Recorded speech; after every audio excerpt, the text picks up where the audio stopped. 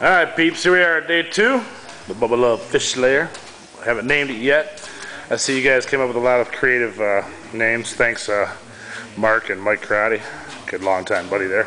There's some of the shit that came out of there. Old flooring, old styrofoam out of the hull. Here is what she's starting to look like.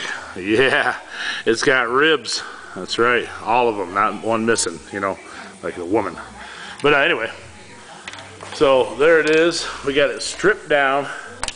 We're about to get this wood out of here right now. Teddy just wanted to get us water, that's all.